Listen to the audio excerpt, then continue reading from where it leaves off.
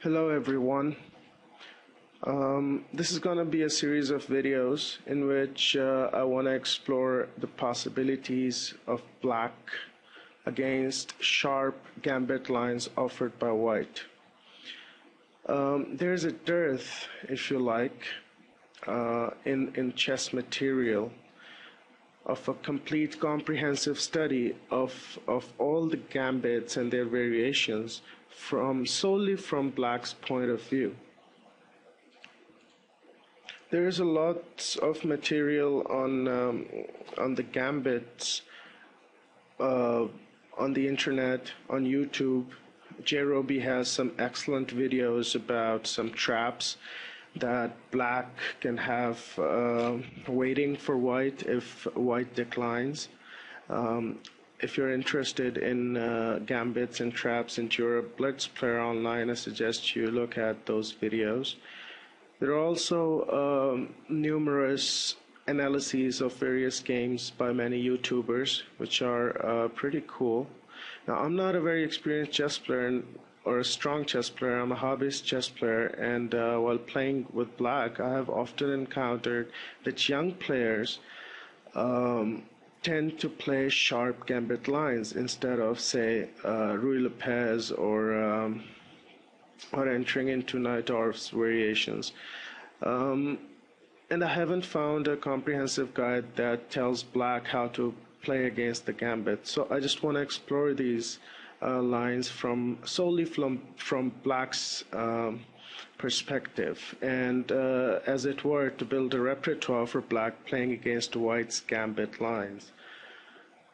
So if you're a hobbyist player, these videos may interest you.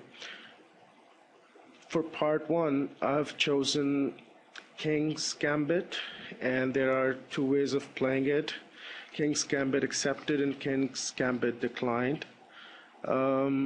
Now, King's Gambit in ECO code starts from C30 and ends on C39, so there are lots and lots of variations. And of course, I can't enter all of these in my repertoire, so I've chosen some. So for King's Gambits accepted, we have two main variations: King's Knight's Gambit and King's Bishop's Gambit. In King's Knight's Gambit, black can reply in a number of ways, and Abbazia defense, Quaid Gambit, and Kaiseretsky variation are my favorites. In King's Bishop's Gambit lines, there is Ruy Lopez defense, and then there is Chigorin's attack. Whereas in King's Gambit declined, we have the Falkbeer counter gambit. Now these are the lines that I want to explore, and these are from my repertoire. I guess I have added all these lines to my repertoire, and I want to experiment with these. So let me show you first of all what King's Gambit is. King's Gambit starts with the King's Pawns game, e4, e5.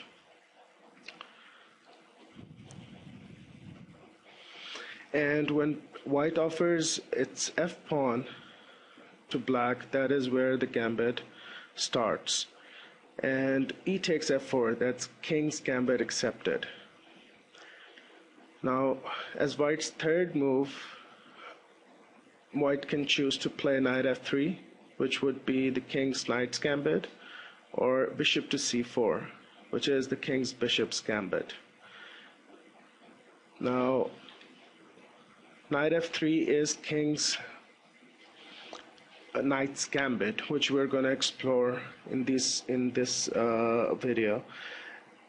And the response line to knight f3 that I want to explore specifically in this video is called the Abbazia defense, which is d5. So e4, e5, f4, e takes f4, knight f3, d5. That's Abbazia defense. Of course, if white plays bishop c4, we have Chigorin's attack,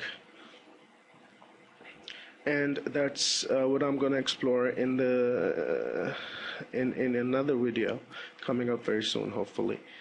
So d5, the Abbazia defense, And one response, instead of the Abbazia defense, like I talked in the introduction a couple of minutes ago, is g5, which is called the Quade's Gambit. So, but we're not going to explore this line just yet.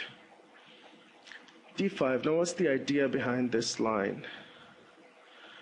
Of course, the general idea behind any gambit lines from White's perspective is to open up the files, mobilize all the pieces, get the initiative going, you know, attack mercilessly. And the main focus of most of the gambits are the central squares. So this is where most of the battle takes place. So I like this idea of countering the center forces of White right away from Black's perspective. So what Abbazia defense does right away is to challenge this pawn on e4 and to ask, okay, so what you going to do? Are you going to take it, or are you going to refute it and do something else? Now, in various continuations, well, Spassky took this pawn more than often, and in various continuations, White sometimes chooses even not to take this pawn. Here's a game that I played.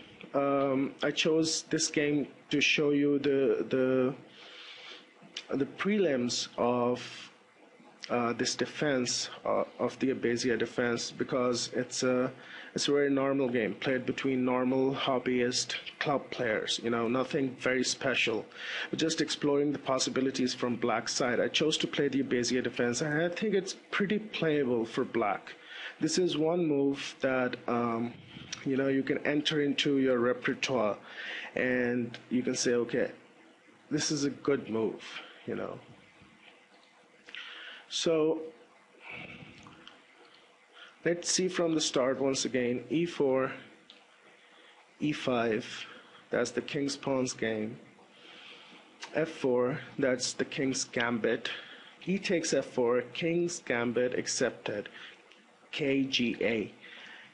Knight f3, that's king's knight's gambit. So king's gambit accepted, king's knight's gambit.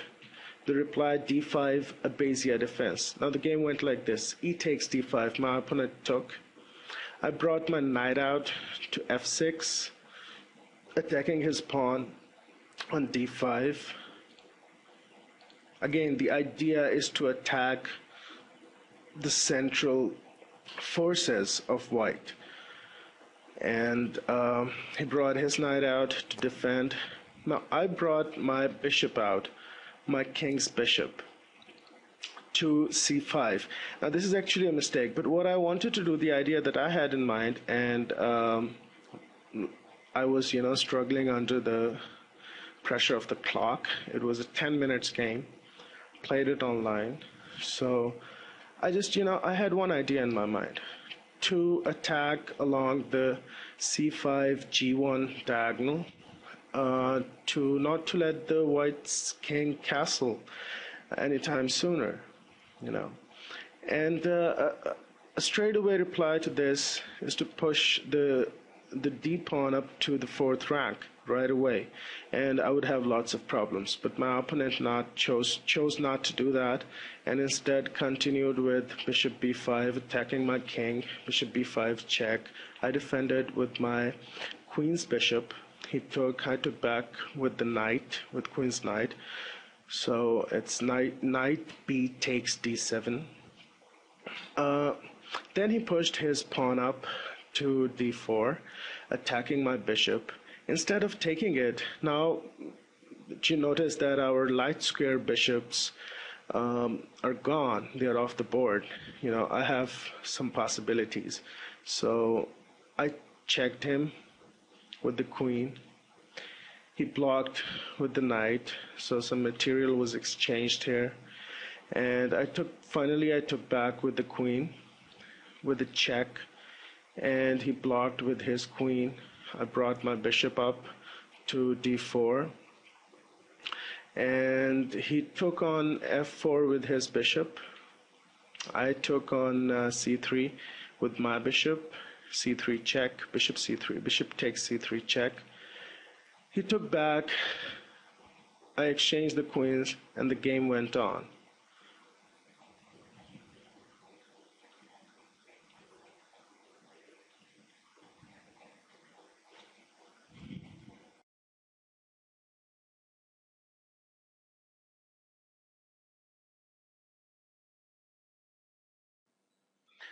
And so we're exploring the Abbazia defense in King's Gambit accepted, King's Knight's Gambit, e4, e5, f4, e takes f4, knight f3, and d5. This is the main line for Abbazia defense, d5. So let's look at this game played between Mr. Boris Spassky and Mr. Bronstein, where Bronstein was black and Spassky was white, and Bronstein chose to play the Abbazia defense. Now, Bronstein lost this game, but analyzing this game, we'll be able to figure out, some main ideas behind gambits generally, and some ideas behind the d5 line, the main line for Abbazia defense. Now, Mr. Boris Alterman has got an excellent gambit guide out. He's got many lectures in there. I've only gotten to the lecture number 17, and he talks about ideas behind gambits and analyzes lots of games, but from White's perspective mostly. So I urge you to look at that as well. Now, I feel quite out of league to, analyzing this game played between the grandmasters, but still, I'll get out of it what I can, according to my skill level. And if I make a mistake, please correct me. So e4, e5, f4, e takes f4, knight f3, d5. And Mr. Spassky now took this pawn on d5. So he takes d5. Now, Bronstein brought his bishop out to d6. Knight c3 was the reply from Mr. Spassky. Now, King's Knight brought out to e7. Please note this here. We'll come back to this in a minute, but please note where Bronstein is placing his pieces and really losing the tempi, losing the initiative. Mr. Boris Alterman talks about the main idea behind any gambit, and that is to develop your pieces very quickly and very rapidly to the best available squares towards the center, and at the same time to keep the initiative. Instead of trying to just develop passively, you have to be aggressive while playing a gambit. I think I'll agree to that. So d4. Now, this is another idea in the King's Gambit accepted lines, to push the d pawn up the board at some point in time in the game. Bronstein castles short, and Spassky brings his king's bishop out to d3. Knight d7, castles, h6. I want you to pause here for a second and just look at the board. Look at black's position. The Abbazia defense is a very playable line for black, at least as far as I have experienced it and as far as I have studied others' games, grandmasters' games. But if you look at the board right now, you can see that all of Mr. Bronstein's, almost all of Mr. Bronstein's pieces are resting on their home racks. And so if we were to look at the influence of Mr. Bronstein's army on the board, what we have is this bishop slicing through the board, perhaps the only active piece currently. And do we have any other major piece cutting through the board? No. This bishop here on c8 is blocked. The rooks are blocked in. And then we have the knight. These two knights here have some squares.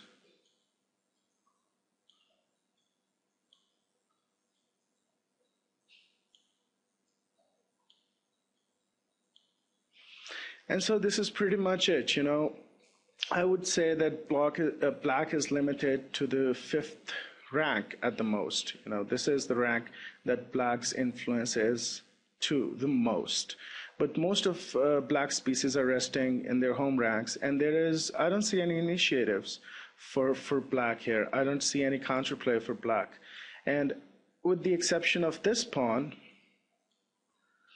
which is an advanced pawn, but it's very weak, and we're going to see in a minute that it's not going to do any good to Mr. Bronstein's play.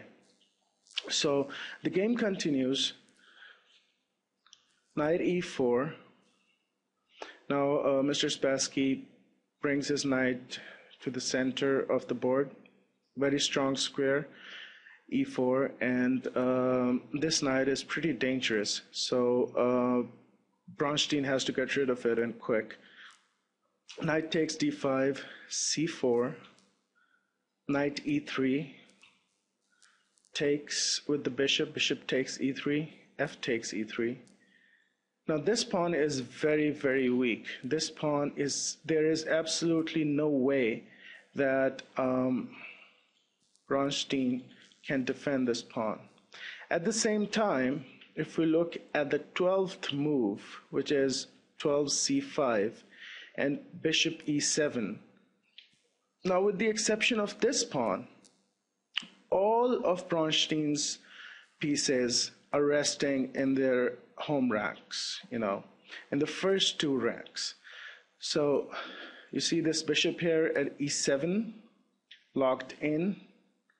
It has a little influence towards these 2 diagonals, the e7 h4 and e7 a3 diagonals.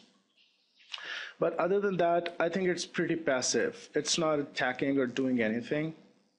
Then we have the knight, which is pretty passive too. Just has a couple of attacking squares here, here, and here, and isn't really doing much. Other than these 2 pieces, there is absolutely no piece of black which is in the game. And that is very, very important to note. I think that is the biggest mistake black can make while playing King's Gambit accepted. And as far as I can see, I mean, for the first time, when I saw this game for the first time, reaching to the 12th move, I saw that black was lost, I didn't know the outcome, and I was watching it on a Java applet, which showed game of the day, and didn't tell me who versus who the game is, and what is the outcome of the game. And so I was watching the game. I was hitting the play button and just watching it, and I knew that black is lost here. No initiatives, no counterplay. So 13 bishop c2 and rook e8 now tries to bring his rook. Bronstein tries to bring his rook to an open file. Queen d3. Now please note, this is a very dangerous battery towards the king that Mr. Spassky has formed. And we'll see in a minute a very brilliant sacrifice made by Mr. Spassky to open up this diagonal and remove his own knight from blocking the queen and the bishop. e2 pushes the pawn. Desperate try, I would say. Desperate try to gain at least some momentum, but too late, too late. Knight d6, and this is the sacrifice idea that I was talking about earlier. Now this knight here cannot be taken, and do you see why? If c takes d6, then queen h7 mate. So you can't take this knight. And I think knight f8 is a poor reply. Analysis shows that knight f6 was a better reply. Nevertheless, now the knight attacks the g7 pawn, sorry, f7 pawn, and the game is over. Nowhere to run. E takes f1, promoted to queen. Again, another desperate try. Check. Rook takes. Now bishop comes out to f5. Queen takes. Queen to d7. Queen to f4. Bishop f6. Knight 3 e5, and the game is over.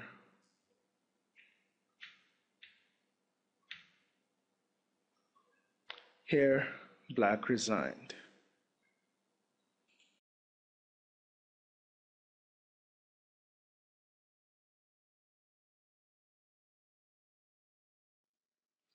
Hello everyone. This is third video on the Abbazia defense, and this is another game that Bronstein played, but this time playing with white. And his opponent is a very, very strong chess player, Botvinnik.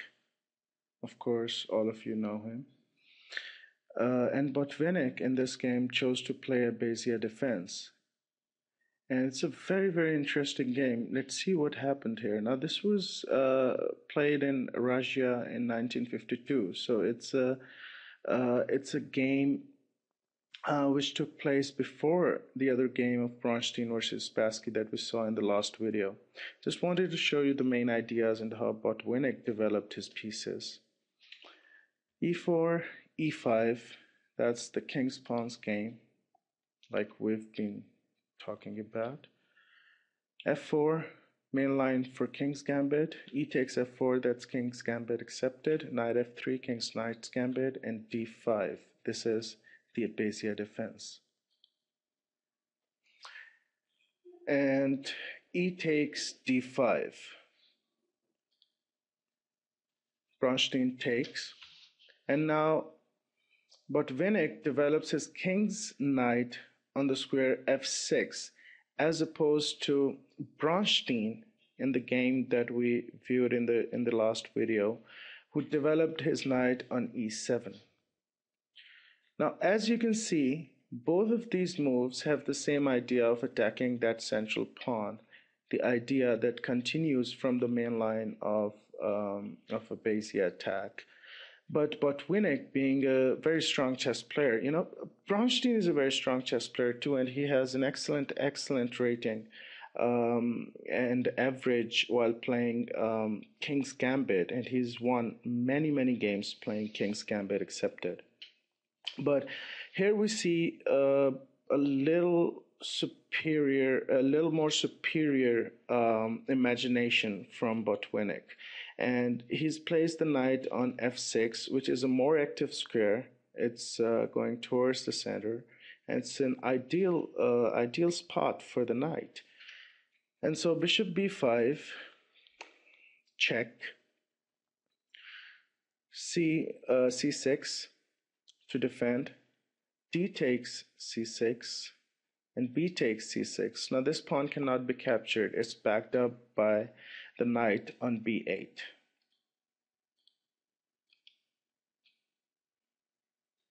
Bishop c4 has to retreat somewhere, so finds the square c4. Knight d5. Now another main idea of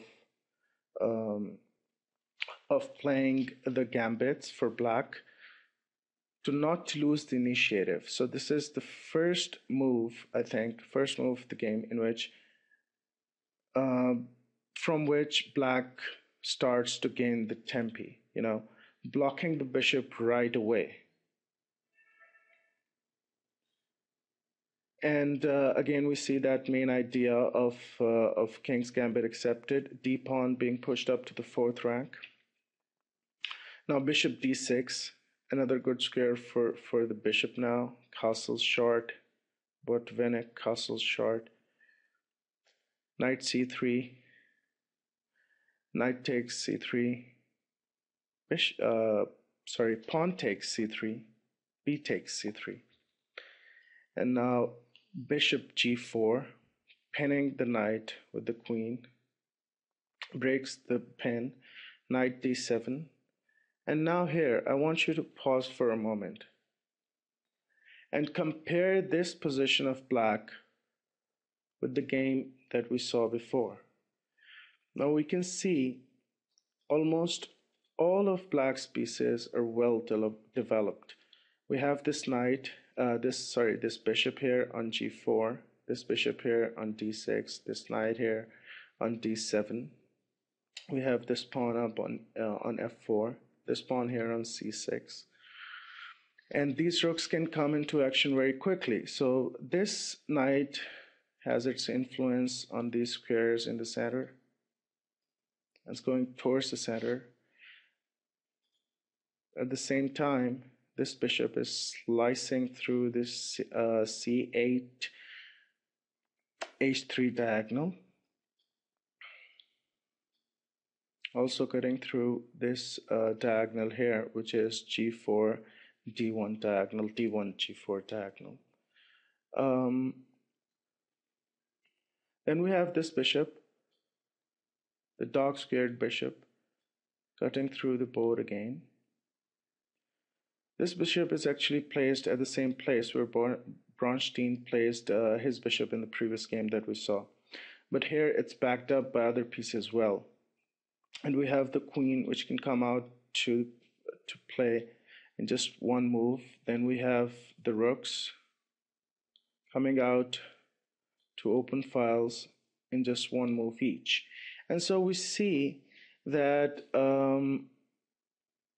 black has actually lots of counterplay here. He has lots of good squares to move his pieces to, and his pieces are well placed. Compare this or contrast this to the black's position in the previous game, and you'll see the main idea behind Gambits not to lose the initiative. So the game continued g3, knight b6, attacking the bishop. Bishop retreats to b3, c5, c4, queen f6, knight e5. You can see that black is countering very well. It's an excellently playable line for black, the Abbazia defense. Bishop takes e5, d takes e5, now queen takes e5, bishop takes f4, queen moves to h5, rook f e1, brought to the open file, rook f e8, challenging that rook placed on the open file, a4, bishop e2, now attacking the queen, and queen c3, knight d7, a5, knight f6, bishop a4, rook e6, king g2, knight e4. And you can already see, this game is lost for white. Queen a3, g5, and white resigns. Let's see some possible continuations. Say bishop takes g5 here. Then queen takes g5. Queen, say, comes to c1. And the queen can comfortably go back to h5. And as you can see, black is up a piece and winning very easily. It's a very dynamic situation. And black has clear advantage, and he's going to mate in a few moves.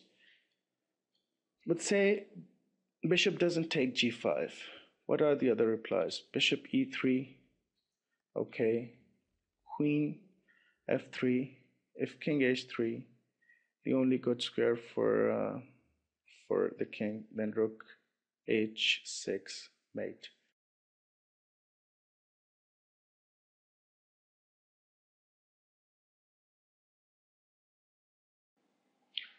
Hello and welcome to the last video in the series of King's Knights Gambit Abbazia Defense.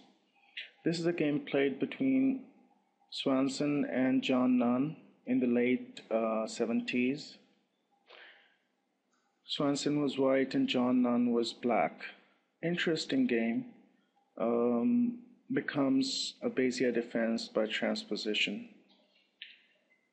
So the game went like this: f4, bird's opening, e5, Swiss gambit, e4, e takes f4, that is king's gambit by transposition, knight f3, king's knight's gambit, d5, Abbazia defense, e takes d5, knight f6.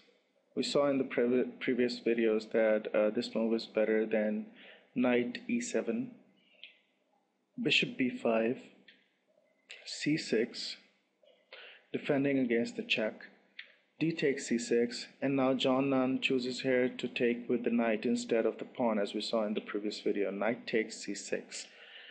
Now, if you see here, if you pause for a moment and look at the board, you can see that black has developed his pieces very nicely.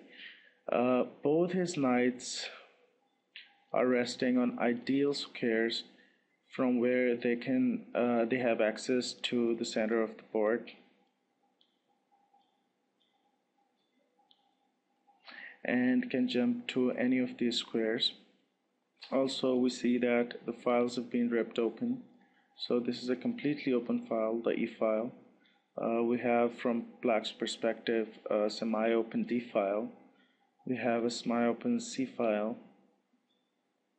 And the B file is going to be opened very soon, and the rook can come to it. This bishop here already has this diagonal available to him. This one has this diagonal. So both bishops, although in their home ranks, have some mobility available to them, and can come into the play very quickly. From white's perspective, we have the semi-open F file. And so the three basic rules of Gambit play, which is to open up the files as soon as possible, to develop your pieces rapidly to the best available squares, and to not lose initiative, have been utilized by John Nunn in this game. And black has a superior position, in my opinion, at this moment in game. If we look at white, we can see that most of his pieces are blocked in. Both rooks are locked. This knight has yet to find an ideal square, and the only square available to this knight is c3 at the moment. This bishop is locked in badly. Queen has a diagonal available to it, but is blocked by the knight here, and so its mobility is limited. This knight, however, is placed relatively better and has some access to the center of the board.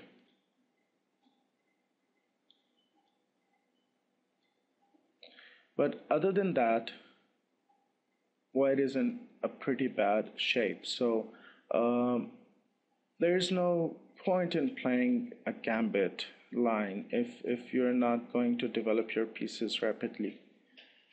The game continued. After knight takes c6, queen e2, check, bishop e7, blocks, d4, and this is one of the main ideas in King's Knight's Gambit, or in King's Gambit generally, to push up the d pawn to 4th rank, as we've seen previously as well. Castle's short, bishop takes c6, and b takes c6, castles. Now, after castling, this is the middle game now, and in middle game as well, you can see that black pieces have more mobility than the white's pieces, and they are placed better on the board. Bishop g4, pinning the queen, queen c4 breaking the pin, bishop d6, knight c3, rook c8, king h1.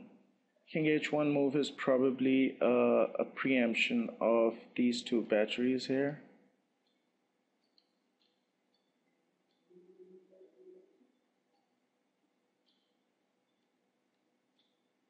So a silent but good move by Swanson.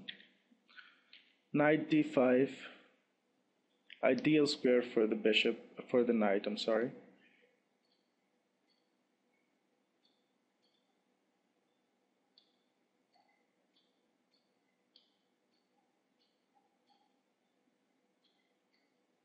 Knight's potential is maximized on this square.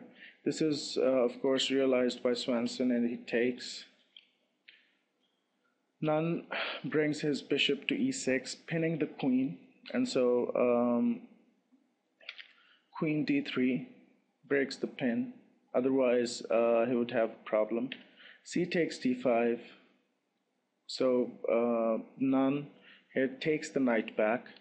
c3, f6, bishop d2, queen d7, and with each move you can see that black is developing his pressure on the white side. b3, bishop f5, queen a6, g5, rook a e1, bishop e4, queen a5, queen f5, bishop c1, rook f e8, c4, d takes c4, queen takes f5, bishop takes f5. This is now the end game with the queens coming off the board. And we can see that, we can see clearly black has a pawn's advantage. He's a pawn up. And at the same time, there are two bishops of black versus a knight and a bishop of white, which in theory is always better. It's better to have two bishops against a knight and a bishop. Also, we can see that black's pieces are well placed, are better placed, more dynamically placed, and Nunn has a better chance at winning this game. Rook takes e8, rook takes back, b takes c4, bishop d3, rook e1, rook takes e1, knight takes e1. Now Nunn realizes that with this exchange of rooks, he's forcing white to take back with the knight, and e1 is a very bad square for knight, and he's forced into a defensive position. Bishop takes c4, a3, king f7, now kings come into the play, king g1, this is the end game now, king e6, king f2, king d5, bishop b2, bishop c7, king f3, h5, h3, so blocking always for the king, f5, knight c2, g4, king f2, a5, king e1, bishop b3, knight a1. I'm sorry, knight a1 move was not played in the actual game. I was just looking at some continuations. Bishop b3, and white resigns here. Swanson lost the game, and you can clearly see why. You know, this pawn here, white pawn, the only passed pawn, has no defenders left, and the knight is under attack currently. The knight, though, can move to the only available square a1, which is a pretty bad square for the knight, to say the least. This bishop can come back to c4. At the same time, there's also the law of two weaknesses coming into play very soon. These two pawns are going towards f1 square to be promoted. You know, if g takes h3, then g takes h3, and these two pawns are passed pawns. These are backed up by this bishop, which can come up to both these diagonals, and very soon the bishop first can come to the b6 square and attack this pawn here, get rid of it, exchanging the pair of bishops, exchanging these two bishops, and this bishop here on b3 can move back, and at some point when this pawn here on f4 has been pushed up to f3, this bishop can come here and influence lots of squares from here. So this was an interesting game that I thought I'd share with you. Thank you for watching all my videos, and in the next video we'll start looking at the Quaid Gambit.